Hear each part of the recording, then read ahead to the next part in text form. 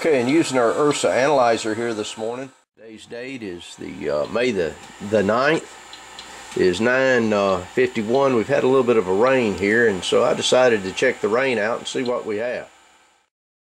Okay, this morning's little rain we had has produced some interesting results. As you can see here, the peaks, see if I can get focused in on these peaks. Beryllium, barium, that's cadmium, europium, lead, and thorium. Also down here we also have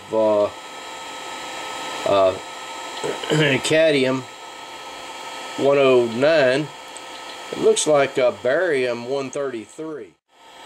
A couple of unknown peaks. There's the lead 212 and 214. We have an unknown peak at 280.5 kiloelectron volts. We also have another one at 591.1